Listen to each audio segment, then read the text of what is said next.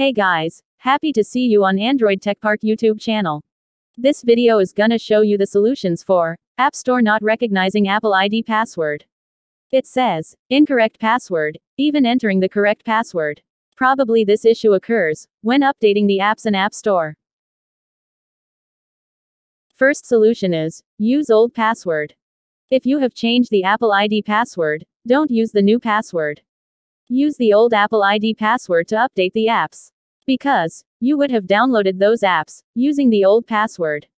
So that you should use the old one to update the apps.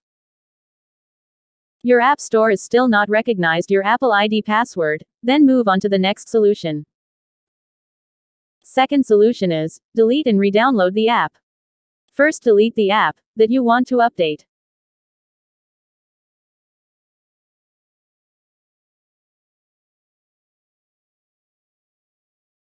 Then re-download it from the App Store. The app you download from the App Store is an updated version.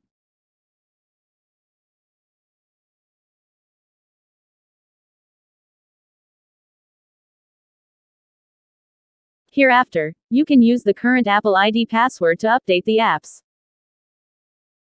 Third solution is, use cellular data. One of the Apple users said that, using cellular data fixed this issue. If you are already using cellular data, switch to Wi-Fi. If possible, you can try different Wi-Fi networks. Fourth solution is, set date and time to automatic. First open the Settings app on your iPhone. Here tap General.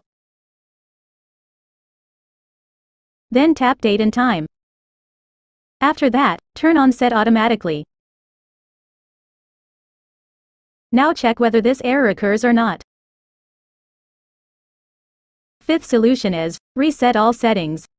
First launch Settings app on your iPhone. Here tap General. After that, scroll down to Reset and tap it. Here tap Reset all settings. Then enter your passcode and screen time passcode if asked. Here select Reset all settings in the pop-up box. Again select Reset all settings in the pop-up box to confirm. Wait until your iPhone restarts. Then turn on cellular data or Wi-Fi, and then update the apps. After trying these solutions, let me know which one has worked for you.